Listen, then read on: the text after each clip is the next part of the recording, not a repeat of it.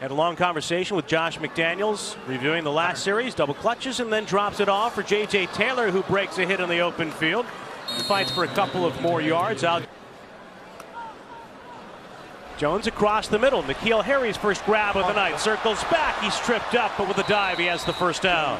Lower pace. Now they go up tempo with a series of 1st and 10. Quick hitter for Wilkerson in front of the 40-yard line. Jones setting the protections. The offense runs through the quarterback. Play fake inside, swings it left for Wilkerson, looking for a block. And he dives to the first down marker. Taylor, 2-by-3 set. Jones with a quick release. It's Taylor right on cue. There we go. 2 years ago, gives it to Taylor. Not much room there. He's stuck to go for a game for the Pats. Jones stands in. He throws it into traffic, and a good snag by Wilkerson between a pair of Washington defenders. McTire on the tackle. First down, Patriots. It's a curl route. He's flexed to the right side. All he's doing is getting up, turning, coming back. Boom, balls right there. Great anticipation by Jones. He threw this before he came out of the break. And he had Tim Settle, good pass rusher for Washington, in his shadow.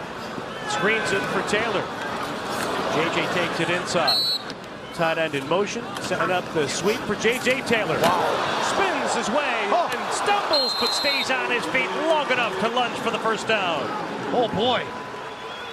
I mean, you remember Dion Lewis, when we first saw Dion here, and this guy's smaller than Dion. But to see him turn this corner, get up, lower the boom, but he's so low to the ground.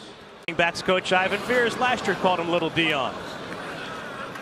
And a run by Sony Michel, Washington. Jones swings it again in the flat. Wilkerson gets a block from Harry. Coordinators at Alabama as he takes the snap here. Pocket collapsing, he's hit. And he's decked on the incomplete throw. Corey snap in place. Jordine's kick stays true. Make it 3 for 3.